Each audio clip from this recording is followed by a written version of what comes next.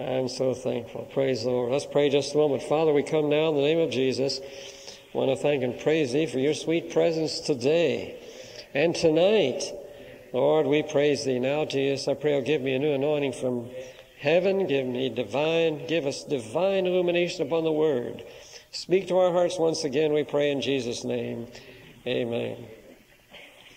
If you're wondering what that semi is out in front there, that's Randy Millington, a truck driver driving through in Pennsylvania, stopped here for our service. I believe he's here someplace.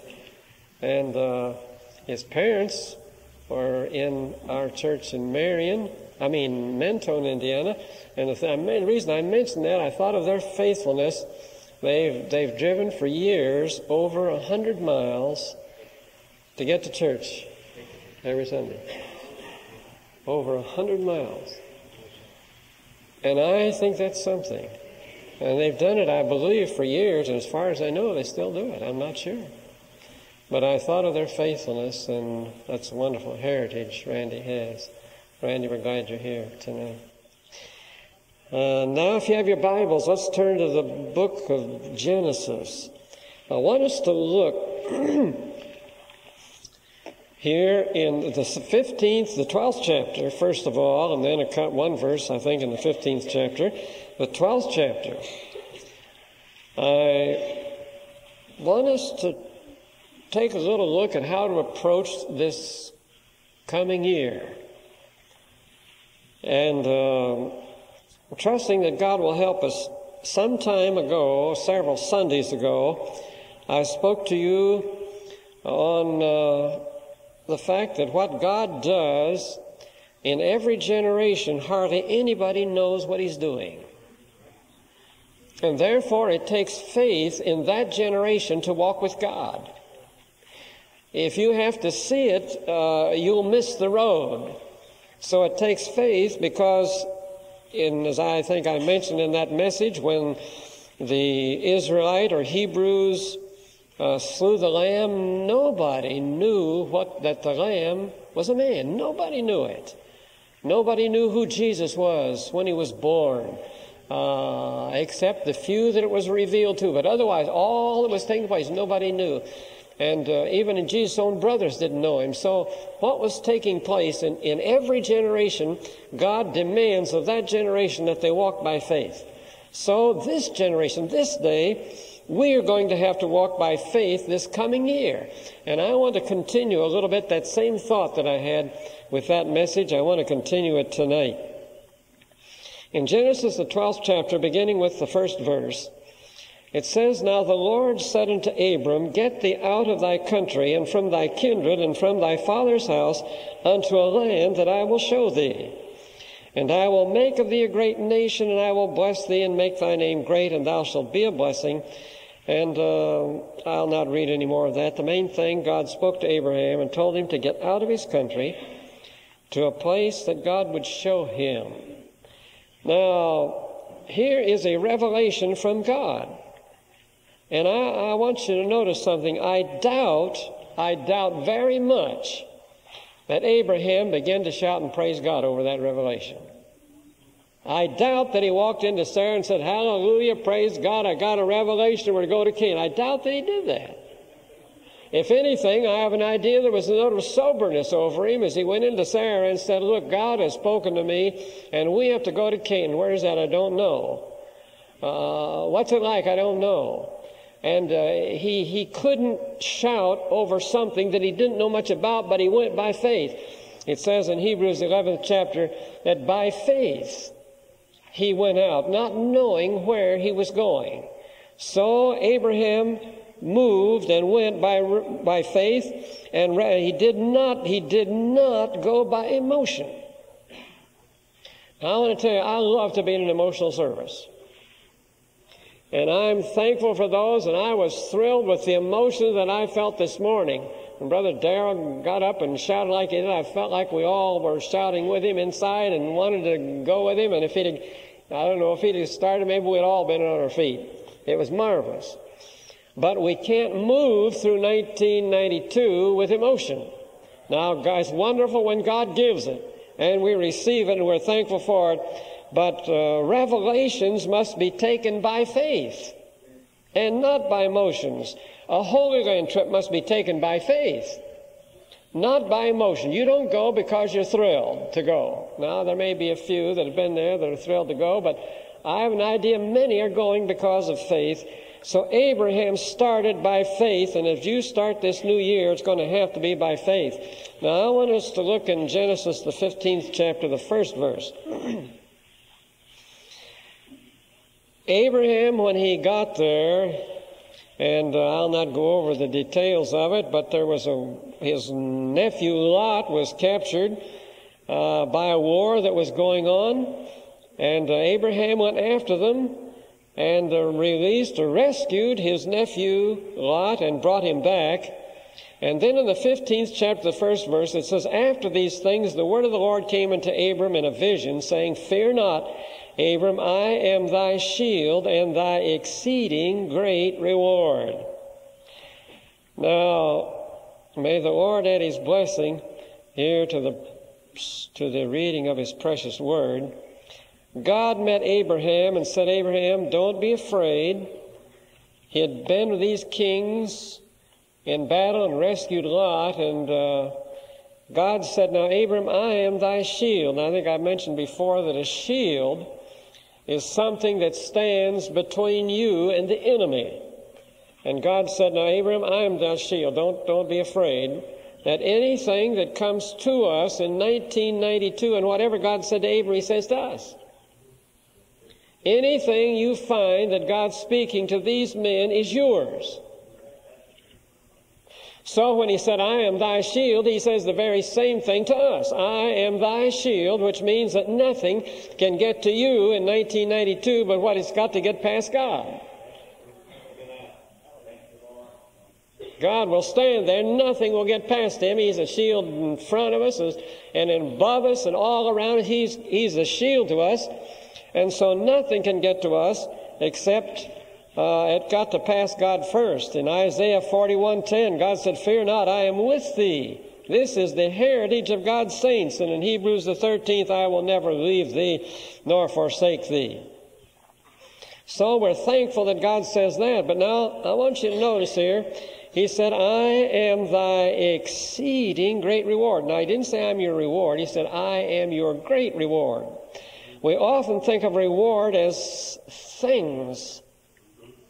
You're going to get a reward for serving Jesus. Well, what is it? Is it a new car, a new home, or new clothes, or is it something like that? But God said, I'm your reward. Now, I look at this, and I want you to know that God says the very same thing to us today. I am your reward. And when God makes a promise to us, does that excite you? Probably doesn't. Come on now. God said, I am your reward. What's there to get excited about? Come on now. We read it, and it really probably doesn't excite us or thrill us very much. We read it and think, well, that was wonderful. God said that to Abraham, but it doesn't excite us very much. But God said, I am thy exceeding great reward. Now, I want you to know that when God makes a promise, that it doesn't look very exciting or very promising. To go with God and his promises often look foolish. Instead of exciting, they look foolish. In Abraham's day, I don't think he was very well thought of. It looked like that Lot got a greater reward than he did. Lot was his nephew and went along with him. And it looked like that Lot got a greater reward. Lot chose the green grass of the valley, and he was rich. He went down into Sodom. He was well respected, well thought of, lived in a fine home, and poor Abraham lived out on a tent on the hillside. And when God, the Lord, and the angels came, all he could do was sit him under a tree. Isn't that what the same Bible says? He said to them, sit under the tree, and I'll go fix you something else. Where he went down to Lot. Lot had a nice home to entertain him in. But Abraham didn't have anything to entertain him in and had to take him over and sit him under the tree. He said, you sit down here, and I'll have my wife go fix you something to eat. That's the best he could offer him, was to sit under a tree. Yet Abraham had the promise. Lot didn't. But I want you to know, if you were living in that day, who did it look like was really being blessed? Now, just suppose you were back in that day and say, I want to tell you, Abraham's blessed. He's out of the tent. And you mean Lot isn't blessed? Look at him. He's rich. He's well respected. He's a judge in the city. He's got a fine home. And look at him. And you tell me Lot's the one that's blessed? Or Abraham? Which one is blessed? You say Abraham is blessed. Looks to me like Lot's the one that's blessed. When God makes a promise, it often looks like but notice that God said to Abraham, I'm your reward. The reward of Lot was the green grass of the valley, the respected position, judge in the city, the wonderful home. All of these things, that was the reward of Lot. But God said to Abraham, I'm your reward. Now, which one God blessed? So Lot chose all of these, and Abraham lived, as I said, in a tent and couldn't do anything but offer the Lord and the angels to sit under a tree, while Lot gave them a place in his home. I think unless you had faith, if you lived in that day, I think you would have said, now look, Lot's maybe God's reward of Abraham, but I believe Lot's got the best of the deal. What is this telling us? It's telling us that if we walk with God, the great reward may not be apparent for a while. How easy it is to feel like when we're under the blessing of God, we think in terms of things. When God said to Abraham, I'm your reward, but it didn't look much like it. How many missionaries have been thought and said, brother, you're a fool. You could have stayed home and been worse. I'm out into something. You're going over there to a foreign country and wasting your life. It still takes faith to walk with God. The reward may not be apparent at the time that God says, follow me. The reward often isn't seen at the time. Here, this is 3,000 years later, and I'm being blessed by Abraham. Who could have foreseen how far the blessing of Abraham would go? If you walk with God, who can see how many will be blessed by your life? You may say, well, I'm not concerned about the future. I'm concerned about the present. Well, I want you to know that God's blessings go on out into eternity. Anything that God, when He's your reward, that blessing will never end. It'll go on out into eternity. Everything in the area of things like Lot end. But God does not. I want you to know that the blessing that God gives go on out into eternity. As I look at Lot, and I can see when I look at Lot, I can see what a great mistake he made. I read the story in the Word of God, and I can look at it. But the reason that I can see he made a mistake is that I can turn the page of my Bible and I can read the outcome. I want you to know that Lot couldn't turn the page. He couldn't see the outcome. And I want you to know that you can't turn the page on your life either. You don't know the outcome in your life any more than Lot did on his. But I can turn the page here in my Bible and read the outcome. And Lot didn't know that Sodom would be destroyed and that he'd finally lose everything he had and wind up in a cave. And the story leaves him. The Bible leaves him. I don't know anything else about Lot. The Bible leaves him in a cave, having lost everything. I can turn the page and see that he couldn't. And you can't turn the page in your life. Therefore, God is your great reward, and it may look like a fool to walk with Him today. It may look like Lot was prospering then, and it may look like others who are going after things are prospering. But I want you to know the one who has God is the one who has the great reward. So he couldn't see Sodom and all of its destruction, and you can't see it. It would have been very easy in that day to have looked and said, well, look, you say Abraham's got the reward, but I tell you, it sure looks like Lot's prospering. Look at Abraham, who was prospering. Look at him, you say. Well, he had God for his reward. When I look at the end, I know that Abraham, I know that he was the wise man. But in his day, you wouldn't have known it. So today, who is the wise man today? Who is the man today? The man that's trusting God, walking by faith, and his reward is God himself. But you may not know it by looking at his life. Look at the end of Abraham. He lost nothing. His blessing, he left a blessing to his son and to future generations. And if I turn to Abraham for encouragement, I don't turn to Lot. Lot offers me no hope. Lot offers me no encouragement. Lot offers me nothing. And yet in his day it looked like he was the one that was being blessed. But today he offers me nothing. He offers you nothing. So Jesus says those that are persecuted for righteousness' sake, great is their reward. Doesn't mean necessarily in things. Look at Saul, who said, going after the things of the world, and finally wound up by saying, I've played the fool. And Jude, it says, go not after the heir of Balaam for reward. He tried both worlds and lost. And Judas, it says, purchased the field of iniquity. With the reward of iniquity, purchased the field and plunged to his death. I like something Tozer said, faith can wait. I think of the Millingtons traveling 100 miles. I used to travel to Chicago to hear Dr. Tozer. So many of the things he helped me. When Brother Al was mentioning on the wisdom, that's when I got most of those thoughts from Dr. Tozer, great man of God who was a great saint. A lot of the reward in following Jesus is still future. It still takes faith to walk with God, to get to it, to see it.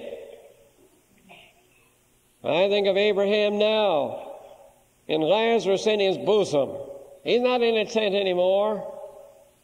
He's in the glories and wonders of heaven with Jesus and all the glories that are. Ask him now if he was a fool.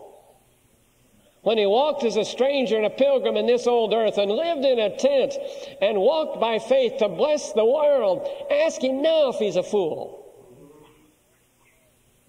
Maybe you would have said so in his generation. But I'm thankful that he isn't. The Bible talks about in Hebrews, that 11th chapter, the Hebrews of the faith, all of those people by faith, the way they lived, and many of them suffered and died. And it says there in the Word of God, we are compassed about with so great a cloud of witnesses. That's all of these Hebrews of the faith from Cain on down. They're the great cloud of witnesses encouraging us on. Look at the Apostle Paul. You could have said, Paul, you were a fool. And he tells all the things that he gave up. He was often hungry and persecuted and naked at times. Ask Paul now if he was a fool. He was caught up to the third heavens and saw things that he couldn't utter. As I said in Hebrews, all of these people, then the Hebrews of the faith, they're encouraging us on. But I want you to notice Lot's not in that list. He's not encouraging us. He's got nothing to help me. If I need help today, I don't turn to Lot. If I need help today, it's Abraham that's encouraging me. Lot's not saying, stick to it, brother, it's worth it. He's not saying a word to me. It's Abraham that's saying, stick with it, brother. It's worth it. You hang on. Don't you give up. It's Abraham, the one they thought was a fool, that's encouraging us there 3,000 years later. Lot isn't encouraging me. He's offering me nothing. It's going to take faith to walk with God today, and the world may say you're a fool, but brother, these that walk by faith are saying, stick with it, brother. It's worth it in the end. You stick with it. So I'm trusting that God will help us in 1992 to walk by faith regardless of what the situation looks like. Do what God says and trust the outlook. The world may say, brother, you're a fool. But let them say it. Time is on our side, as Dr. Tozer would say. Time is on our side. Time will tell who's right. So to 1992, we're going to have to walk by faith. It may not look good, it may not look promising, but God is still the reward of His saints. He is our, it doesn't, and I like what the Bible says. It doesn't say He's our reward. It doesn't even say He's our great reward. It says He is our exceeding great reward. God Himself. Why? Because then that's everything we need. There isn't anything that you can stand and have need of that isn't in that reward. So I trust God will help us to walk by faith, for we have the great reward, the shield and the great reward.